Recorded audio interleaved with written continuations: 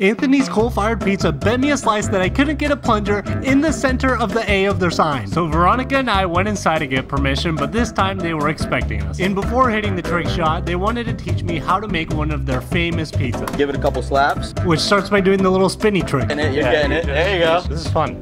I like that. And then you make sure it's the perfect size. After that, they actually place the cheese before the sauce.